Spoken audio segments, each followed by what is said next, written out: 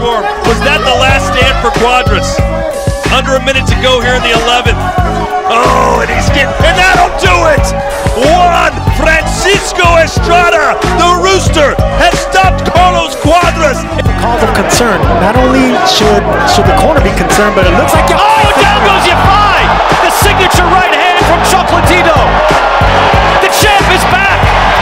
Chocolatito has a title belt again. RGR, with so many fights building in the pipeline, thankfully one came to pass at the right time. I say muchas gracias, the zone says de nada, for airing this rematch between Chocolatito and Estrada. Guaranteed the two warriors will go all out. Not the type to start capping on a call out or fight 100 ways trying to stall out, and frustrated fans again with another fallout. Superfly has the four kings, there's no other guys. Lightweights can't claim the same until otherwise, and the Superfly ways to stop favor you. Go pay for Ruiz and Areola on pay-per-view. Will this be a win? Chocolatito can repeal. Estrada gets revenge by inflicting a defeat.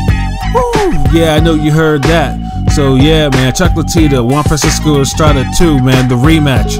Oh, I can't wait for this fight, man. This has been 9 years, and you know, this time it's for all the marbles and for two of the belts.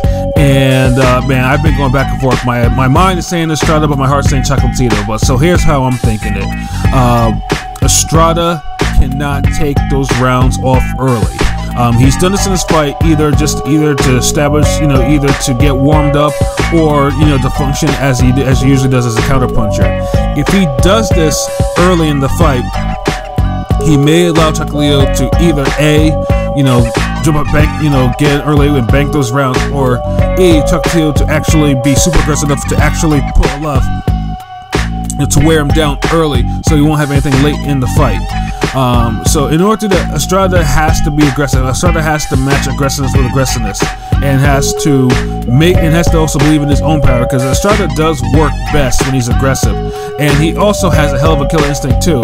As I think Estrada does carry a little bit more power at this weight than Chocolatito, and the reason why I'm thinking I might lean toward Estrada is.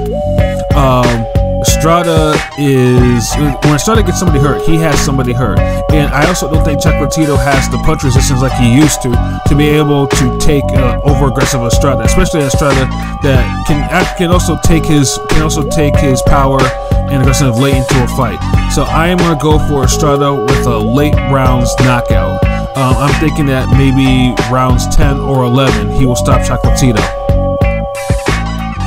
Great card, and of course topped by two legends, two absolute great.